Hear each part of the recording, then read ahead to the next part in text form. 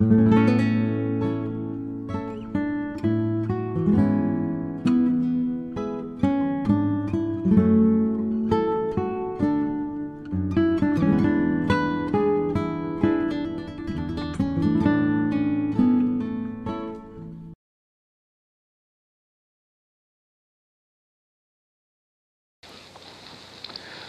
despite the excitement of these flights and all of the heavy work schedule that the astronauts have aboard, they do have to eat and they do have to sleep.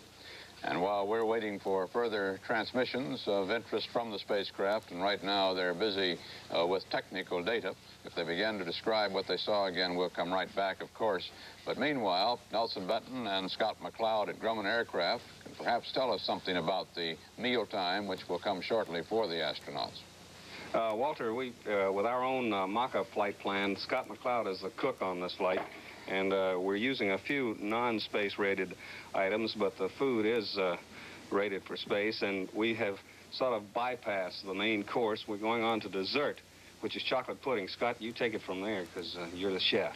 Oh, very well. This is the water gun that's used, Walter.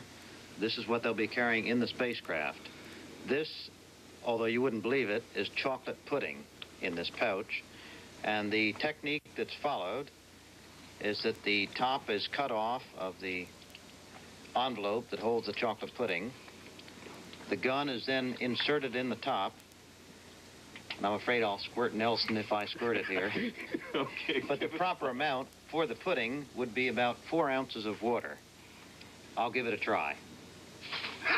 That's what I thought. Back to you, Walter. You know, I remember I did that once in Mercury. Some people still write me about it every once in a while. During the Mercury program, I tried to play with some space food. I couldn't get the packages open or any part of it done, and I was in bare hands and not in gloves. I don't know how they manage in space. They're doing better, of course, all the time, and I think that Arthur Clark can sort of confirm this for me. As more that we're out in space, the more men become acclimated, if they ever can, to space flight, the more we find that some of the bugaboos disappear in space. And for instance, food. They thought they were always going to have to go for the little bite-sized pieces so that the bits wouldn't fly around. And because of the lack of gravity, they'd have to eat out of those tubes. They wouldn't be able to handle a fork or a spoon.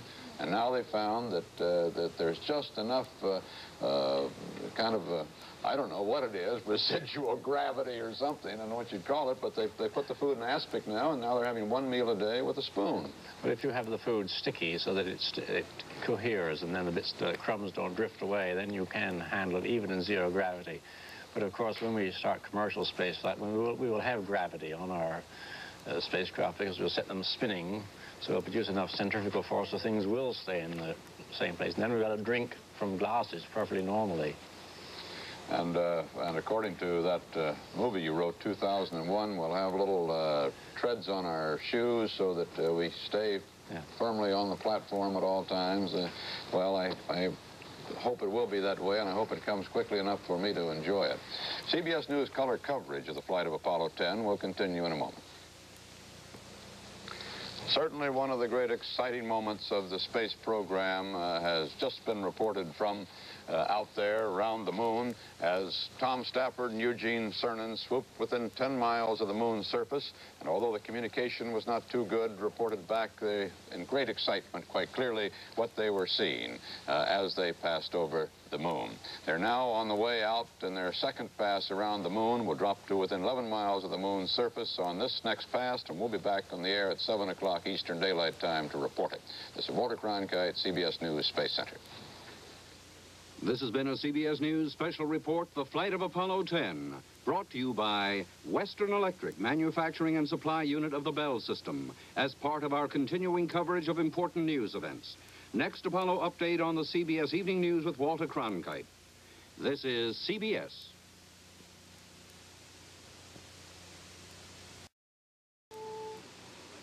This is a CBS News special report, The Flight of Apollo 10. Brought to you by Western Electric, Manufacturing and Supply Unit of the Bell System, as part of our continuing coverage of important news events. Reporting from the CBS News Apollo headquarters in New York, correspondent Walter Cronkite. Good evening.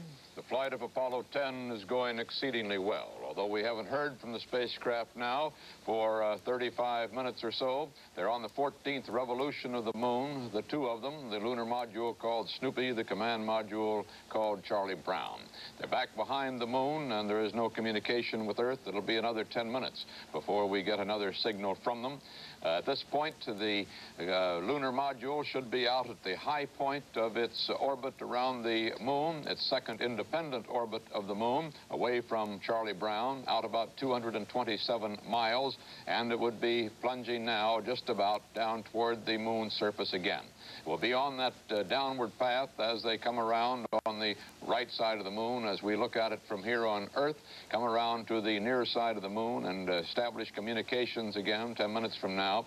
They'll come down this time to about 13 miles. It looks like their orbit is now 13 and a half perhaps miles over that landing site about midpoint in the moon as we look at it right on the equator.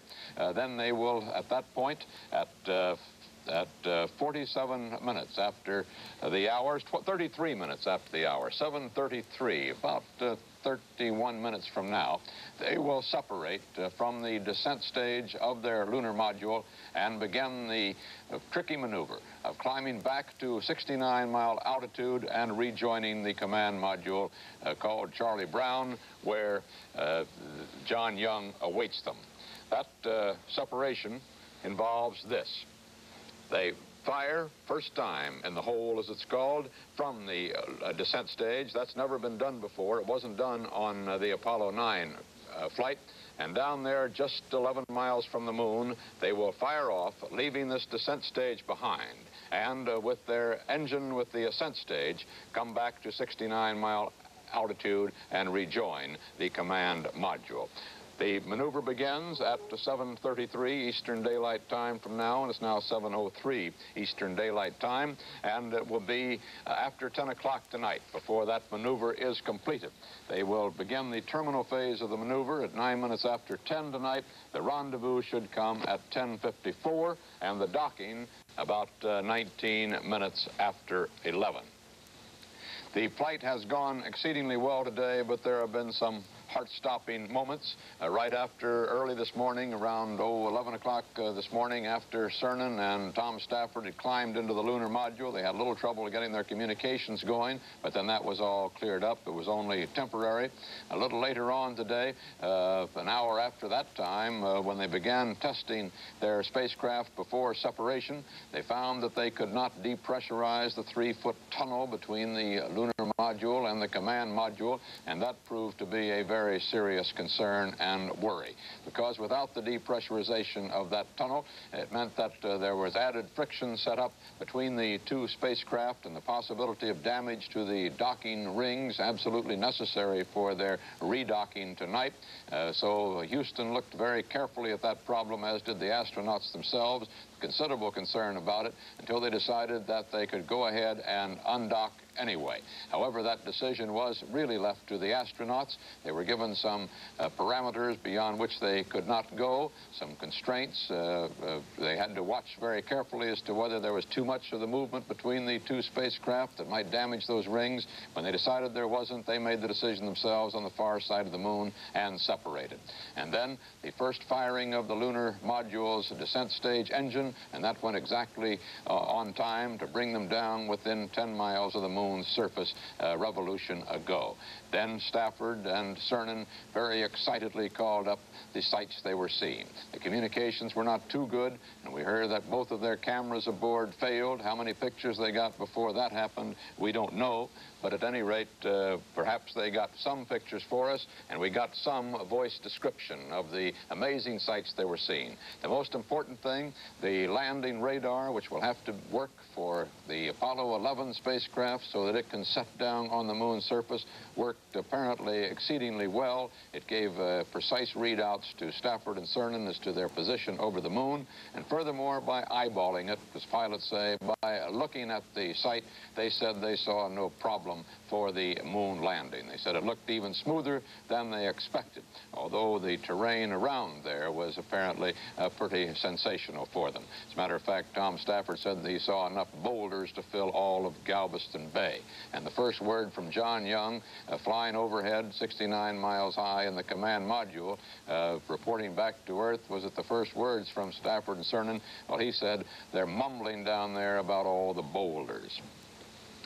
They've been going through a short period here of getting a bite to eat, presumably, aboard the spacecraft as we wait for them to acquire signal again, coming around this side of the moon. That comes in another 5 minutes now.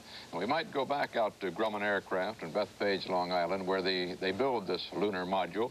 Nelson Benton and Scott McCloud are there, and they can tell us something about mealtime, since we're all enjoying it just about now. Walter, as we reported earlier, we were preparing the dessert. We had a little bit of trouble injecting the water into this space bag that has the chocolate pudding in it, but we've overcome that problem, and the chocolate pudding is ready. You use sort of a toothpaste tube mode to eat it, and it comes to the top, and it tastes like chocolate pudding. Scott, there's something else on this this bag, too, a big pill in the top. Is that a pill, or just what is it? Well, Nelson, that's not a bicarb. What you do with this pill is when you've finished eating the food, then you take the pill out, break it in half, and insert it back through this tube. And it's obviously well, you can't roll the window down and throw the bag out, so you must keep this food in the capsule, and it will begin to smell after a while, and this kills the bacteria inside it. Sort of a matter of space dishwashing, I suppose. Well, I guess so, yes. Well, Walter, the eat period for Tom Stafford and Gene Cernan is just about over now, and they'll be approaching the very critical stage of the flight, the rendezvous with Charlie Brown up above them on a full stomach. Well, we've been through many of the critical points of this flight now. We got off of the Earth's surface on last Sunday afternoon. We got into the translunar trajectory in good shape, got into the lunar orbit. We've had the first firing of the descent stage of the lunar module. The separation went well, and now we have the important function of getting back to the command module. This is critical because, of course, the lunar module cannot return to Earth safely on its own. It could probably get back into a trans-Earth trajectory, but it could not enter the Earth's atmosphere. It is not protected by a heat shield. It's not meant to fly in the space atmosphere, and it could not fly. So the lunar module has to rejoin the command module tonight, and they've got one more of those close passes over the moon's surface. However, that has now been accomplished once, and some of the fear and the danger regarding such a close passage has now been dissipated. It has worked as Houston and all of the space engineers and scientists were sure it would work. They were able to swoop within 10 miles of the moon's surface, not be seriously affected apparently by those mass concentrations of material under the moon's surface, which cause some deviations in the lunar gravity, and with some concern for the pilots before they tested it this first time. The second sweep over the moon at 13-mile altitude should provide no problems. CBS News color coverage, the flight of Apollo 10, will continue in a moment. Critical maneuvers ahead of the Apollo 10 spacecraft, the lunar module and the command module, depend, of course, on the function of their engines. Bruce Morton at the Manned Spacecraft Center in Houston has a report on those critical engines that the astronauts depend on in both the two modules. Bruce? Walter, there are three main engines. There's something like 47 in all, but most of them are just the reaction control system thrusters. This is the big one by the spacecraft's present standards, the Service Propulsion System engine. It's the one Apollo 10 used for its mid-course correction on the way to the moon, the one it used to go into orbit about the moon. And I'm sure most important now from the astronauts' point of view, it's the one that they'll use to get TEI, trans-Earth injection, the start of their trip home. It can be fired as many as 36 times. It has 20,500 pounds of thrust, It weighs about 800 pounds empty. I can verify that because we spent some time today trying to push this one around. Over next door to it is the one we've been hearing the most about in the last hour or two, I would say. That's the descent propulsion system monitor. The one Snoopy used as Gene Cernan and Tom Stafford swooped away from John Young in the command module and skimmed down to within 50,000 feet or so of the moon. It's also the engine which, next time it's hoped, will land 2 astronauts on the moon. And still next to that, the one that has to take them off again. We've lost your picture there, but go ahead and tell us about the engine. We saw the earlier picture and know that you're now down to that small one at the end. Walter, the small one, I'm really kind of fond of. There we are. You know, if you... Oh, we see you again, Bruce. I'm kind of fond of this little one. If you contrast this in your mind's eye with that giant Saturn rocket that lifted Apollo 10 off the Earth, this is the ascent propulsion system. Now, the 3 stages of that Saturn have something close to 9 million pounds of thrust, as you know, Walter. This little fella has just about 3,500, and on Apollo 11, it's got to do the whole job of lifting 2 astronauts off the surface of the moon. It's the engine which shortly now Apollo 10 will be using in the final stages of that critical rendezvous maneuver. It doesn't really look as if it had enough power to get from here to the corner drugstore, but it works. The theory about these things is that it's really difficult for them not to work. They've got backup valves in case something goes wrong with the valves. And, of course, once the oxidizer and the fuel meet, it's really against all the laws of chemistry if they don't ignite. Walter? Yes, Bruce, we just have had word from Mission Control that they have established contact with the command module coming around on this revolution of the moon, and they are just trying to establish contact with Snoopy now, who's a little bit behind the command module, sweeping down toward the moon's surface. We've got Mission Control punched in to our system here, and you will hear the communications as soon as we do. Charlie Brown, Houston, I cut you out at the beginning of the pass. Say again what were you going to say, over. Nothing important. I'm about to lose. I just lost range that went to 320.50 miles. And I'm no longer in voice contact with Snoopy. I think we're just flat out of range. Roger, we copy. I can hear him very faintly in the background. Roger. It's 320 nautical miles. Charlie Brown, Houston, it's your computer. We're through with the load, over. 320 nautical miles from Snoopy. Roger, thank you. Almost the extreme range that he is scheduled to be in this pass and in the entire flight. The maximum, this is comes up to 368 statute miles. The maximum will be 420 statute miles, which will occur in about 10 minutes from now, about 5 minutes from now. And that will be their maximum range. From there on out, they will begin closing again. The command module, considerably ahead of the lunar module. The further out you go in space, the higher you are in making the orbit of any given body, the slower you go in comparison to land speed on that body, and in comparison to any... I'm just about to lose you there. I think that was the voice of John Stafford in Snoopy saying he's about to lose Charlie Brown. Charlie Brown had already said that he thought he had lost Snoopy as far as communications go. They're right at the extreme range. Hello, John, do you read us? Just barely, you guys. Did you stage?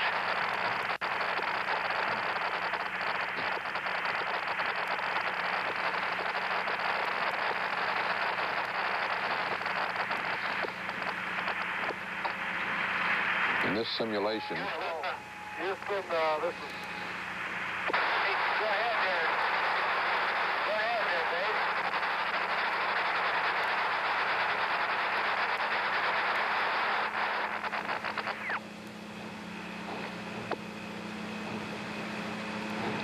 We heard briefly from Tom Stafford reporting to John Young. Hello, Charlie Brown, Snoopy, do you read? Roger, read you loud and clear now, or weak but clear.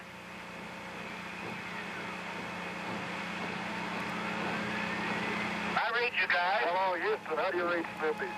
Roger, Snoopy, reading you 5-5, over. Tom Stafford confirming that Houston. Would you ask Charlie Brown if he's still in track attitude? I can't get any lock on at this distance out here, over. Roger, he broke clock at 320 miles on the VHF. Stand by. We'll ask him on his attitude. Charlie Brown, Houston, are you still in track and attitude for the... Charlie Brown, Houston, are you at attitude 180, which is where I'm... Roger. Supposed to be right now. Roger, Charlie Brown, we copy. Snoop, Houston, he is in attitude as called for out in the flight plan, a 180 pitch. We got your ascent looks good and your ascent batteries looks good. Over. This communications is a rather major test of the system. If you'll give us your computer, we need poo and data. We have a state vector for you. Of the systems in this maneuver, they were curious as to how far they would have communications. It had been hoped that the VHF, very high frequency communication link, the voice link between the command module and the lunar module would stretch out all the way to the maximum that they would be separated. This is Houston. Some attitude. It has turned out to be... This is Houston. We show you loaded TIG incorrectly in T30. TIG is 10255. 0140, over. Turns out that they do not have voice communication between the two spacecraft at this great distance. They have not had confirmation that they also have radar contact at this distance, tracking contact. You heard John Young in the command module say that he was in the proper attitude for that, but no confirmation that he was actually tracking the lunar module.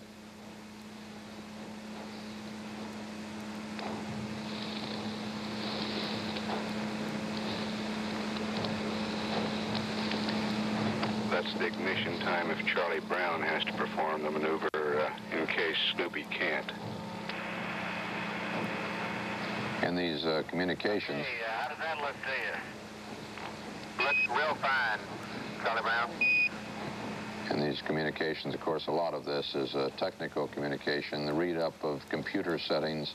Houston, we got the load in. The computer's yours, over. And timelines for future events. Roger, Houston, thank you very much. CBS News color coverage of the flight of Apollo 10 will continue in a moment. And so both the command module and the lunar module have made their 14th revolution around on the other side of the moon, are now on this side of the moon. If we had glasses strong enough, perhaps we could see them passing across the moon. They've just come into sight and are right around the middle belt of the moon, on the equator of the moon. With the lunar module coming down, he now should be perhaps at a height of around 100 miles, a little less than that, as he gets down toward the 13-mile altitude, which he will have reached at 7:33, or around 14 minutes from now. He, at that point, will separate from the descent stage of his spacecraft, and then shortly after that fire the ascent stage engine to come back and rendezvous later tonight with the command module. The only communication we've had from them in the last couple of minutes was Houston talking to the lunar module, Snoopy as it's called, talking about the cameras aboard. Those cameras failed while they were on the first low pass over the lunar landing site, which is a great disappointment to the men on the ground in Houston and to the entire space program. They expected to get some good close-up pictures of the landing site as seen by a spacecraft coming in toward it. One of the principal objectives of this mission was indeed to get those pictures, and yet these men aboard the lunar module, Tom Stafford and Eugene Cernan, reported that they'd taken so many pictures, both cameras had gone out on them. How many pictures they got before the cameras went out, we do not know. They were just talking about the problem, and they suggested that in one of their cameras, the still picture camera, the battery seemed to have gone. In the other camera, there were other problems with the power supply, and they're going to see if they can get them fixed up before they swoop down over the landing site for the second time. The importance of this flight so far has been that in that first pass over the landing site, there seemed to be no reason why the Apollo 11 astronauts in July should not be able to go safely into a landing. The spacecraft systems, the radar particularly, the landing radar, worked well, and for everything that Stafford and Cernan could see, there are no obstacles in the way. In fact, matter of fact, they said that the site looked even smoother than they had expected it to look. As we've been hearing, Gene Cernan and Tom Stafford divide up the workload in that lunar module. Recently, David Shoemaker talked with lunar module pilot Cernan, asked how the two men who fly the LEM divide up the work. You're basically divided in position by what you can reach in a LEM, Tom being on the left and myself being on the right. And although we have control systems on both sides of the spacecraft for redundancy, I use mine very sparingly, only because I'm wrapped up in two computers. Tom is basically wrapped up in controlling the spacecraft, in maneuvering the spacecraft to particular attitudes, maneuvering the spacecraft to acquire stars. I handle one computer exclusively on my side and share the load with the other computer in the center between us. These are guidance and navigation computers. We have to align our inertial platform, our gyros, if you want to call them that, to the stars so that we know that we're pointing in the right direction at the right time. Well, this is basically my responsibility, but not without the coordination and teamwork of Tom actually flying the spacecraft while I'm marking on stars. So we're never really running open loop independently. When I'm done with a computer, I'll say, hey, Tom, you've got it, and he'll take the computer and do something else that he has to do to maneuver the spacecraft, while I'll take it and match it with my other computer for redundancy solutions. We're keeping in touch with Manned Space Center. It's being piped right into us here, and if we hear any more interesting conversations with the spacecraft, of course, we'll punch right into them. Nelson Benton at the Grumman Aircraft plant talked with Dick Bisano out there. He's the chief consulting pilot to Grumman and the man who trained Gene Cernan and Tom Stafford in the lunar module. Nelson? Dick, in watching the television pictures from Apollo 10, the antics of Tom Stafford and Gene Cernan, we get the idea they're pretty extroverted. Is that the experience you had with them in working on the LEM? Well, I think that Gene Cernan is the more extroverted of the bunch. They're hard workers, of course, but they do enjoy their levity, as we all do. They're typical fighter pilots. When they get a chance to joke a little bit, why, they'll do it. They've done it in the chamber tests. Did they have any reservations about the lunar module when they first looked at it, either of them? Well, yeah, Gene, not real reservations. They're of discovery. Say, when Gene first noted that the descent stage doesn't really have the good, shiny outside skin, and you see most of the mylar, he had a few comments to the effect that it looked like Reynolds wrap, same as McDivitt had commented about it. I don't think he has any real reservations to fly it, however. It was just, he was in a jovial mood that day. How much time have they actually spent in the LEM that they will be flying? Well, actually, in LEM 4, the prime crew has only spent about 20 to 25 hours in the actual vehicle. Most of their time is in the simulators, which are pretty high fidelity in it, at any rate. You spent a lot more time in it than they have, but then that's the way things are designed. Yeah, we try to get the bugs out of it and before the customer gets the bird. Thank you very much. From Houston, we are listening to them update more material to the lunar module, arranging for the staging, which they say is scheduled now for about 7 minutes from this point. That's the point at which they leave the ascent stage behind. When they do, they lose an important source of power to the spacemen. They're circling the moon. The ascent stage engine, with up to 9,000 pounds of thrust, could be used to put the entire docked configuration, that is the command module and the lunar modules, back into a trajectory toward the Earth. But once they leave it behind, they have gotten rid of that one contingency in case of emergency, and they're left with only their service propulsion system engine in the command module with 20,500 pounds of thrust to put them into that Earth trajectory. As soon as we get any further descriptions from the lunar module, from Tom Stafford and Gene Cernan as they sweep down toward the Earth's surface, we'll be plugging into that, but we haven't been hearing much yet. They're talking engineering right now. They're concerned with getting everything lined up for the most critical maneuvers as far as Stafford and Cernan are concerned yet in this flight, and that's getting back to Charlie Brown, the command module, so they can come home.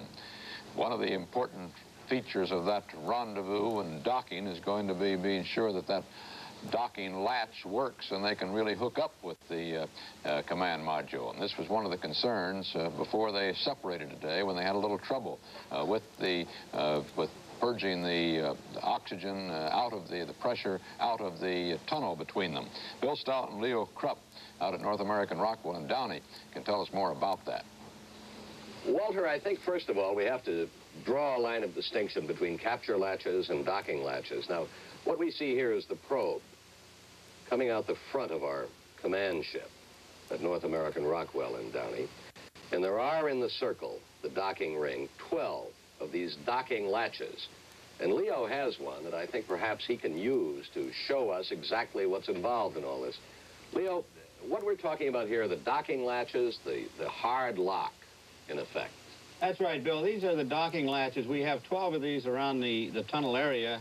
And when these are actuated, the two vehicles are rigidly attached, and we're in what we call the hard docking configuration. Now, earlier today, when Stafford and Cernan went into the lunar module, John Young cocked all of these docking latches. He retracted them, pulled them back in a cocked configuration, as we see here, so that when the lunar module comes back later this evening and docks, these will be in the right configuration to... They'll be ready to go. ...to receive the lunar module and to rigidly attach it. You see this hook here comes over this flange here, which is part of the lunar module docking ring. Now, we can simulate the docking by throwing this lever here. We have to assume that the two vehicles have docked in a soft dock configuration where the probe and drogue are mated, but the two docking rings are still 10 inches apart. Then John Young will retract the probe, which will pull the two vehicles together. Now, as the lunar module docking ring comes down, which will be simulated by this little piece of arm coming down, it will trip a lever which will release the docking latch, which I'll do at this time. And you see this lock goes over through a spring mechanism, and the two vehicles are firmly attached. Now, you can certainly hear that in the spacecraft when all 12 of those go at once, or fewer than 12 for that matter. It's a good loud noise and quite a jolt. That's right. John will have two cues when the docking latches go. One will be the sound, which is quite loud when all 12 of these go at one time. The second is he has an annunciator on the instrument panel which will go to gray, telling that at least 6 of these docking latches have made it. Now, all we really need are any 3 of these 120 degrees apart to make a satisfactory docking. 1/3 of the way around the circle. That's right. A minimum of 3 will hold them that tight. That's right. All we need are any 3 120 apart. Now, one of the first things John will do after docking is remove the tunnel hatch and go up into the tunnel to see if all of these 12 latches have automatically actuated. Now, in the event that one hasn't, he goes up in the tunnel and he finds one that's still in the cock configuration that has an automatic release. He'll take his felt tip pen, like I'm using here, and trip this little lever, which will manually trip it and allow the latch to make. So he will, one way or another, get all 12 of those latches mated up. But, Leo, these are not the latches we talked about during the tension earlier today when we were talking about capture latches. No, Bill, at that point in time, these 12 latches were in the cock configuration or unmated, And the only thing holding the vehicles together at that time was the probe and the capture latches, which are the 3 latches in the head of the probe which extend through to the other side of the drogue. But these are the 12 we depend on, Walter, when they come back together later today, the 12 that will hold them firmly together for the return of Stafford and Cernan to the command ship and later to Earth. They've got just 1 minute to go before the staging, before they drop that descent propulsion system engine, and they are coming now down to their low point, 13 miles above the moon's surface, but they're so busy with engineering details that they're not hearing much description of or any description of what they're seeing, but let's listen in. My attitude looks good. I'm coming up on 270 upside down. And yours is looking good.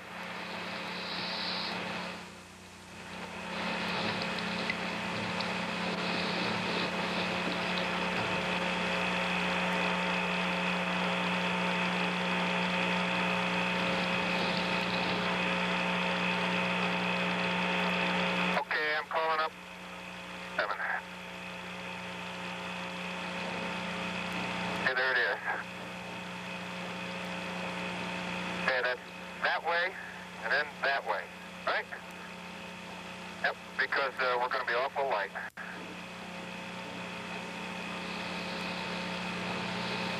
Okay.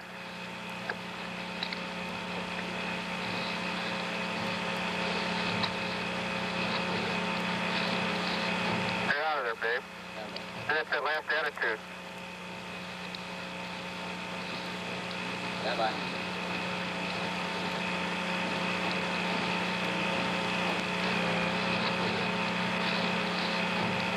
Babe. That's that last attitude.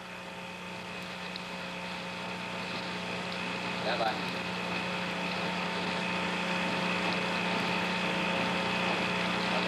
Okay. Should be getting confirmation of staging any moment here. Danny, next time you want to go. Animation shows the firing of the RCS thrusters. And the map is set for a light vehicle. We'll do it this way. Okay, you ready?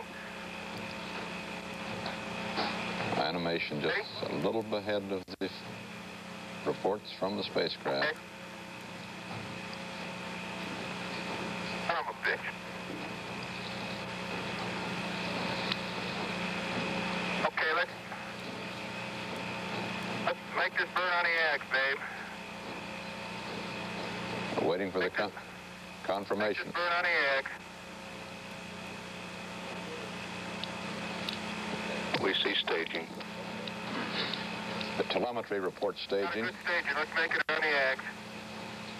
This is Eugene Cernan. You get in the gimbal lock? She didn't go, huh? Got stage. Now he says they've got staging. I understand that in Houston Mission Control, they get reports by telemetry. Yep, who's up, babe?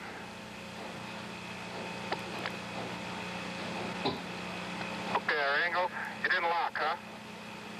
Something's wrong with that car. Okay, roll is 180 and pitch is 233. 233. These reports from Cernan. Put my ball on inertial just to check them out, verify them, too. I can't reach it. These reports if you can put mine, you can verify it on the ag. These are the reports from Cernan. Snoopy, Houston, we show you close to gimbal lock.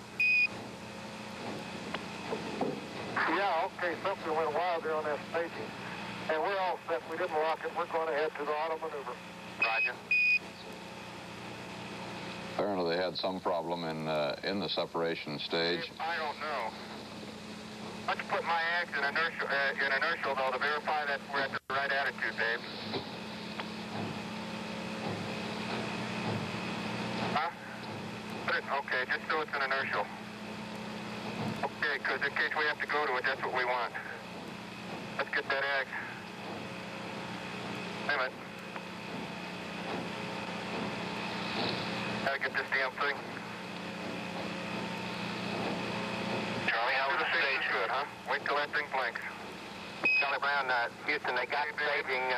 They had a wild gyration, though, but they got it under control. Over. A wild gyration. Boy, at that height, 13 miles over the moon's surface, that's not child's play. Inertial, Tom?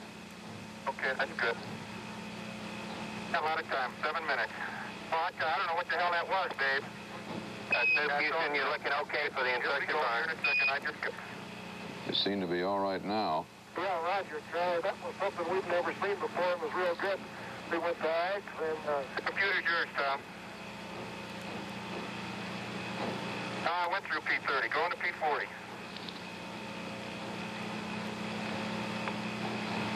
Apparently, when they separated from the descent stage, they got some gyration in the ascent stage where they're riding the lunar module. I'll tell you what happened there real quick as we come around with this insertion burn. With the attitude that band started thrusting up, the thing just took off on us. Roger, we copy. And I could see we're coming up, and it comes to insertion, so I got a hold of it, tried to avoid gimbal lock, and guess I did. Looks like we got a good insertion out of it anyway. And a good staging out of it, and we're all set to go for insertion here. Okay, Tom, call 0686. Well, you could hear the tension in those pilots' voices as they were making those readouts. Stafford obviously was terribly busy. He couldn't even... Okay, the computer's yours. There were no comments from Stafford throughout that operation. We were hearing only from Cernan, who, as a good test pilot, was reading out, as he should have, as the lunar module pilot, the readings. What, we're going backwards. That's where we want to go.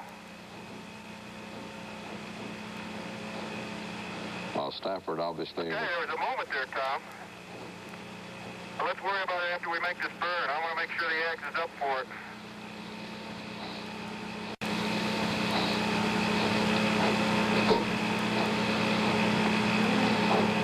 They have stabilized the spacecraft apparently, but of course they're not out of the woods yet. Mark, 5 minutes to the burn. Mark, 5 minutes to the burn, over. The burn is the firing of the ascent propulsion system engine. We're with you. I think we got all our marbles. I think we got all our marbles. In other words, Tom Stafford thinks that they're in good shape again. It's sure coming down to that ground, I'll tell you. I don't know, but I hope we never find it again. They must be talking of the ascent stage, which they have now lost. And I tell you, that was wild, babe, and it wasn't the dap because you weren't Ags. That was Ags. Yeah, why did Ben? That's where we're going to stage. Okay, babe, I've got good Ags, and everything's looking good. I got the attitude set, so if we have to switch, we'll be all right. Okay, 407 on monitor until the burn. We're at 4 minutes. Okay, 4 minutes. Well, that's hard to do with helmet and gloves on. Give me a monitor, ascent pressure 1 and 2. Let's take another look at it. That's looking good. Engine stop push buttons, all reset, and then board stage reset. Okay?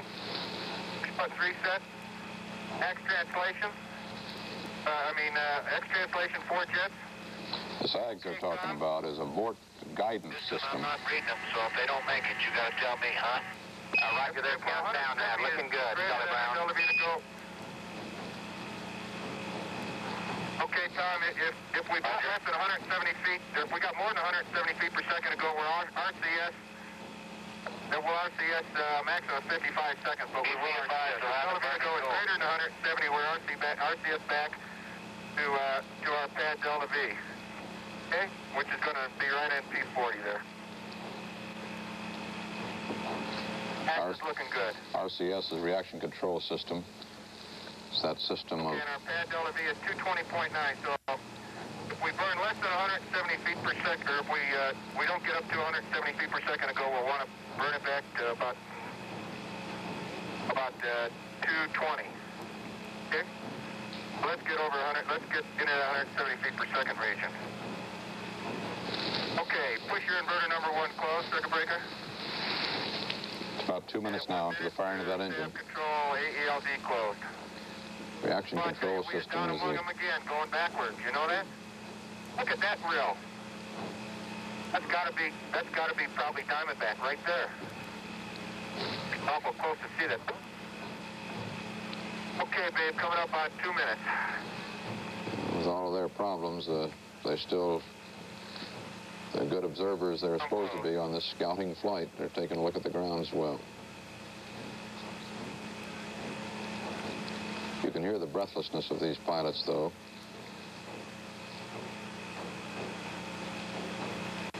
They're wearing their full space suits for these critical maneuvers.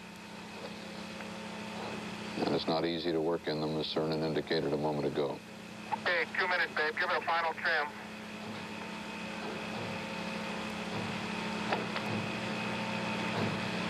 Okay, there it is. Okay, my AELD's coming close, Tom. Okay, and verify your inverter number 1 breaker's closed. Okay, at 35 seconds, we want the engine arm to arm. And ping, we're in auto.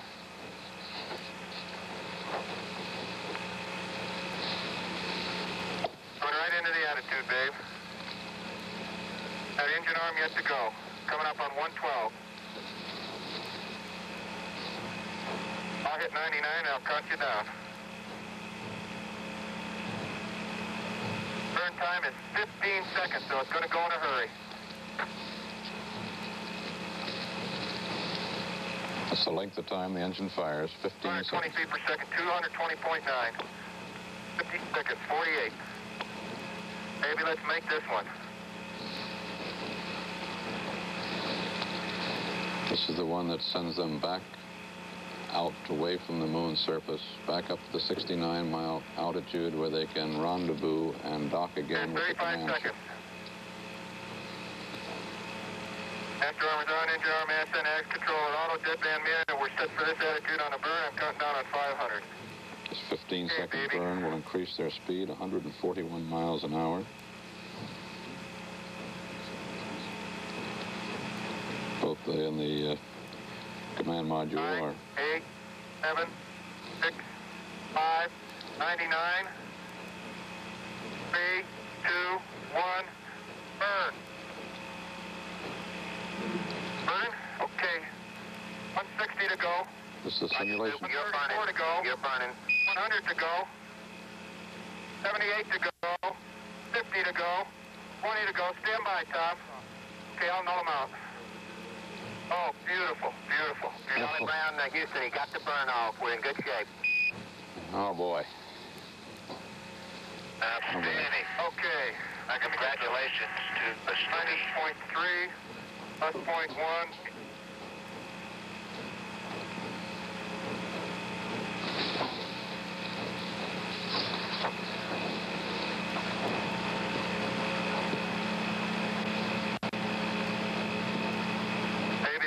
That made me feel better. I'll up Verb 82 when you get a chance. There's the egg says we made a good burn. Snoop, Houston, we copy the residual, so that's great. So we got it. All right, the burn looked real good. I tell you, we're down here where we can touch the top of some hills, though. Just in under cases like this, it sounds like to me you can relay through him, because every time you talk to me, I hear him talking in the background. Okay, hello, Houston. This is Snoopy. It shows us in a 46.7 by 11.0. Over. Roger, we copy. 46.7 by 11.0. Okay, Tom, engine arm off. AELD breaker open. Okay, mine's open. Master arm off. And inverter number 1 breaker open. Okay, and the RCS, just for record, so it's 80 and 78. Oh, I tell you, I thought we were wobbling all over the sky. I'm surprised those residuals ended up where they did. Okay, yaw 180 and pitch down 90. That must have been some rocky ride they had there for a while. They're now, according to their computer aboard, in a 53.7 by 12.6 Charlie Brown, Houston, can you hear that? Hear them talking when I keep keyed down here, over? which is just about where they're supposed to be. I thought all of a sudden that was great. Okay, when they start talking, I'll key down here and relay through you, over, till you get them again. That's Houston speaking to Charlie Brown, John Young. Right. Those communications presumably were being relayed to him, and he must have had some bad moments up there, wondering if he was going to have to go through those maneuvers for which he's been training for 2 years, to go down and try to pick them up from their 13-mile high altitude. But now they are on the way back up to his altitude. They come up to within 13... Charlie Brown, Houston, we recommend for your next maneuver you can load the DAP with a half a degree per second. We see 0.2 now, over. They'll come up to within about 15 miles below him, below the command module, and then begin the series of maneuvers to actually rendezvous and dock with him. Their next firing of the engines is at 9:32 Eastern Daylight Time. That's an hour and 44 minutes from now. Then there's some more maneuvers, and finally rendezvous at 10:54 and docking at 11:19. We'll come back in just a moment to go out to Grumman Engineering Aircraft and find out just what might have happened out there in those very tense moments as they were just 13 miles above the lunar surface. CBS News color coverage of the flight of Apollo 10 will continue in a moment.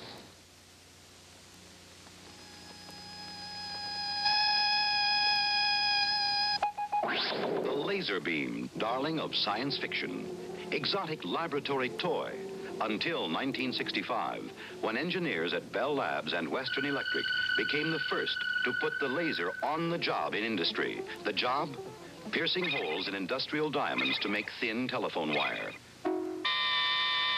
Today, Western Electric uses the laser to cut material for thin film electronic circuits. We also use the laser to measure and to weld tiny parts for equipment we make for the Bell telephone network.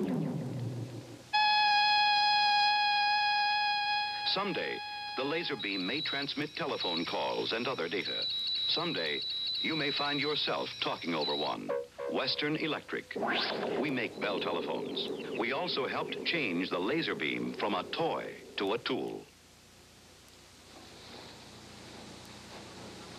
CBS News color coverage of the flight of Apollo 10 continues after this pause for station identification. This is CBS.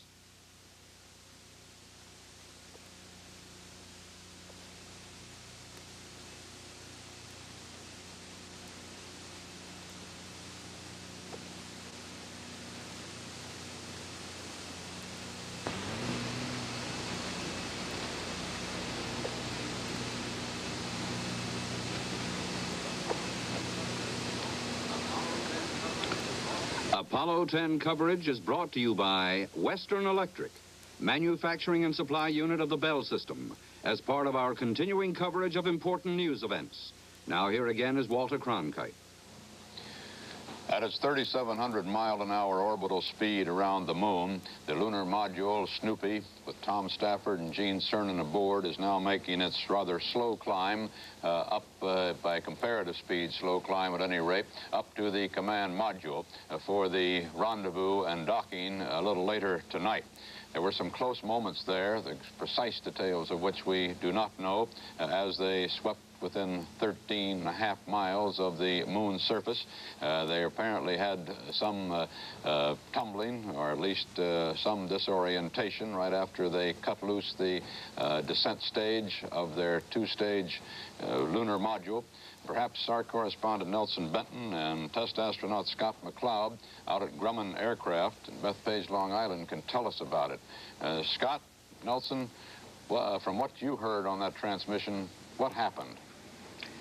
Well, Walter, I'm afraid that unless I was there, I really couldn't say from the bits of information we got back here. I think it'd just be pure guesswork to try and estimate what had happened in the vehicle. Well, it did seem to have something to do with their attitude, however, did it not? Well, I'm unsure whether it was their attitude or it could have been the 8-ball here that was tumbling or something else, depending on how they switched from one computer to the other. I could explain with Nelson how they intended to make that burn, if that would help. Well, it might. They were talking considerably about AGS, the abort guidance system. Yes. Which you might explain to us and how that is plugged in at the given moment. They clearly were fighting the spacecraft in some fashion. Tom Stafford was so busy we didn't hear a word from him, and Cernan's brief communications were certainly laconic. Well, the abort guidance systems that you were just speaking about is controlled from over in the corner there where Nelson is. I don't know whether you can see it or not, but the computer that does control it is very similar to this one that is the primary system. The burns that they do in the spacecraft, type burn like this, is done rather than using the throttle, which is behind me, and manually going through a burn. The information is inserted into the computer itself, either the primary guidance computer or the backup or abort guidance computer, and then the two astronauts, Gene doing most of the work for the insert, and Tom backing up in case there is a problem and he must do it manually, stand by and wait for the burn to be done automatically. We don't know yet, I don't think, Walter, whether or not it was necessary for Tom Stafford to override the abort guidance system when that gyration, I believe it was described as, when it occurred. It did occur, I think, right at staging, so that's the point in time that the problem is, but I guess there'll be some head-scratching for some time to come as to exactly what happened. I imagine not only some head-scratching, but I would think that until there is a very clear readout of what happened and why it happened and how it can be prevented from happening again, that for the first time in the flight of Apollo 10, we see a possible constraint to the flight of Apollo 11. Quite clearly, if there were wild gyrations of this spacecraft tonight, they're in that very close proximity to the moon. They can't tolerate this again. It, however severe it may be, it is far from the normal, and there's going to have to be a great deal of consideration given to what happened tonight. Bruce Morton in Houston has a report on the work going on at the Manned Spacecraft Center during this flight to prepare for Apollo 11. Maybe, Bruce, you've heard something around there that would indicate how seriously they take this problem. Well, Walter, they take it very seriously, and I think you hit the nail on the head when you said that for the first time something's come up which really could change the plans for Apollo 11. Obviously, nobody here is sure yet what happened either, but they are sure about what they want to do. They want to talk to the astronauts at considerable length, both on the return trip and once they're back on the ground. And they want to monitor all of the electronic data, the various bits of tracking information that come down here. That's a process, as you know, Walter, that takes some time, 2 or 3 weeks usually. So I think it's fair to say that the future of Apollo 11 as a moon landing mission is in doubt now, and it's going to be some substantial period of time before we know, and indeed before the directors of this NASA program know which way it's going to go. This is the first thing like that that's happened. Up till now, it's been pretty much a textbook flight. They may have lost a few photographs, but the moon mappers say they have a lot of those anyway. This, for the first time, is a real serious worry. Bruce, it is true, of course, that when they blast off from the moon, they're leaving the ascent stage behind on a stable platform on the moon. And if this was malfunction tonight was directly connected with the separation from the ascent stage, then it may be considered, when Houston begins to assess all of the data and gets the debriefing from these astronauts, that they will determine that the solid platform for the ascent stage would negate any such problems of guidance of the lunar ascent stage itself. Well, that's a possibility, Walter, but we're not sure yet. It could have been an attitude problem, and if it's the attitude in the ascent stage, then it seems to me they're in trouble because you're on the surface and you've really got to start going pretty well straight up. Yeah, that's right. At the beginning of that. Right. I didn't mean to suggest that all was well because they will have a stable platform, but it is one of the considerations, I'm sure, that will be fed into the mix, as they say. I hope you're right. Thank you, Bruce. CBS News color coverage of the flight of Apollo 10 will continue in a moment. Houston's just messaged the lunar module that they already have analyzed the problem when they got that wild gyration at staging, and they believe it was because one of the switches in the lunar module was thrown into the wrong position, a remote control switch it's called.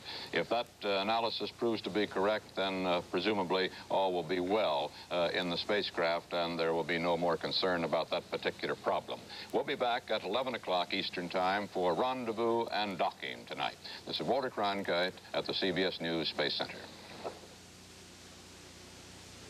This has been a CBS News special report. The flight of Apollo 10.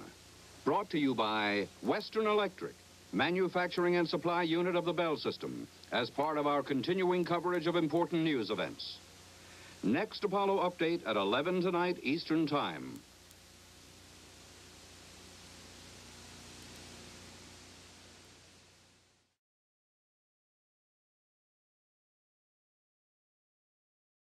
If you like this video, please press the subscribe button to subscribe to this channel, and also give it a thumbs up. You can also be notified when I post further videos on the anniversary of this flight and on the anniversary of the flight of Apollo 11 coming up in July. You can also support this channel with a donation by using the link in the description.